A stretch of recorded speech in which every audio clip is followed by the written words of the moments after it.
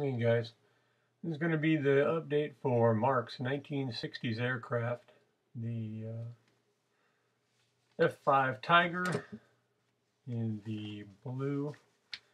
It's going to be light blue, dark blue, and gray camo.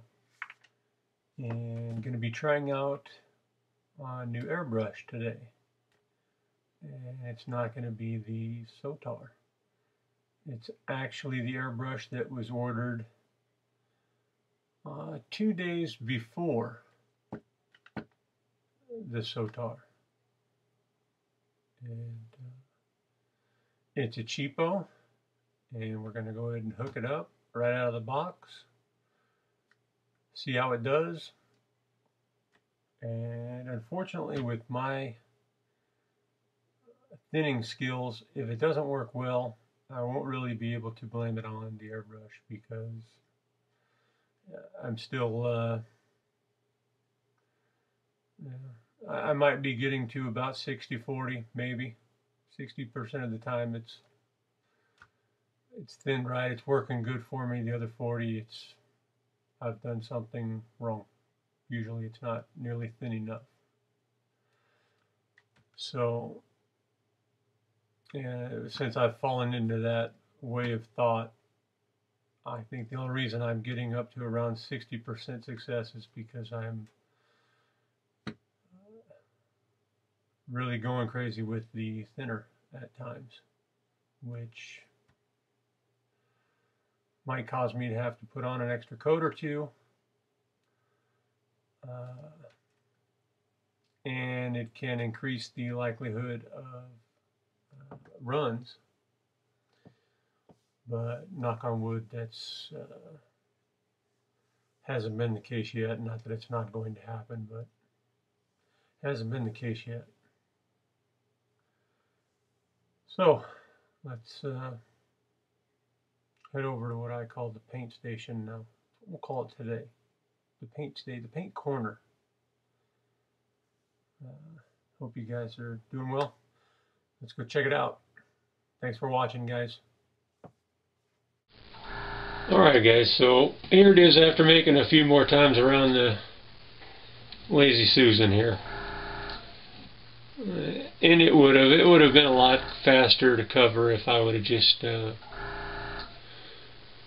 primed it. Maybe I'll pick up a can of that the Tamiya primer. The fine surface stuff, it seems to be the one that folks like. I thought I had a can of that in the past, but no, because as I recall, that was a gray, which wouldn't have helped a whole bunch on this one because it was a darker gray. So yeah, right out of the box, I got lucky with the thinning, of course, and I really did, because my thinning is still touch and go, very spotty.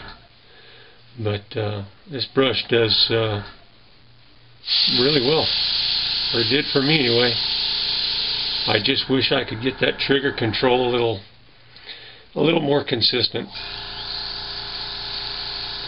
So I have several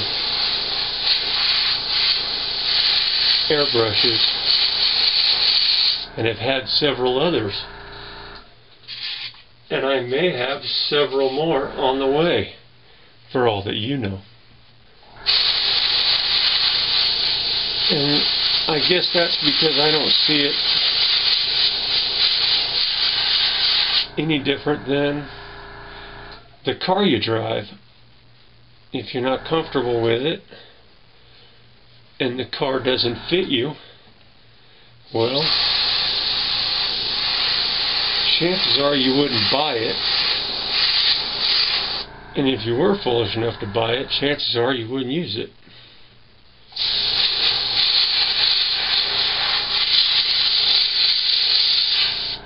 So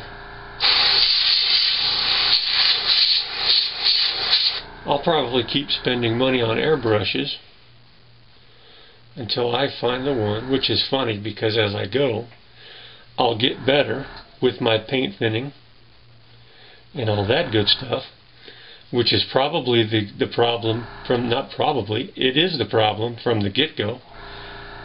And once I nail that down, whatever particular airbrush I happen to be using at that time will be the one that I attribute it to.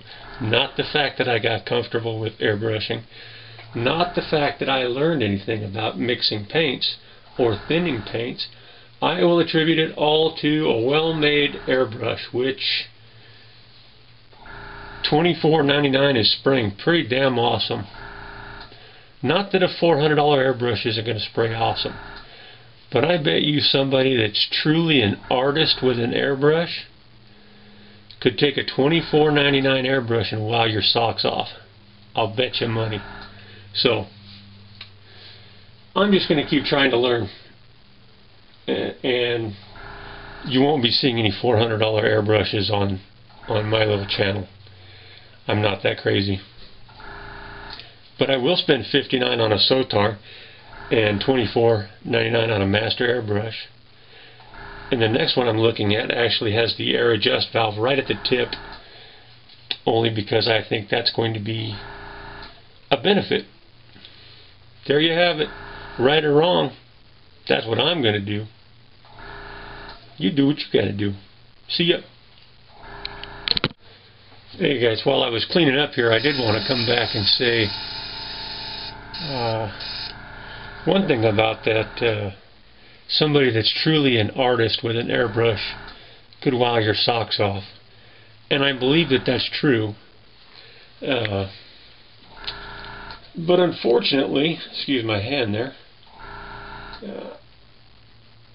chances are they're already sponsored by somebody.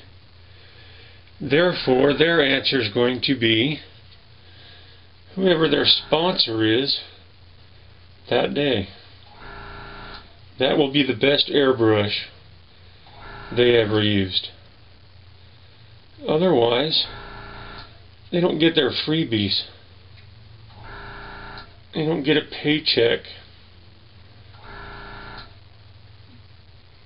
But I'm sure there's still artists out there that maybe aren't at that level that could use this and do outstanding things. Just outstanding.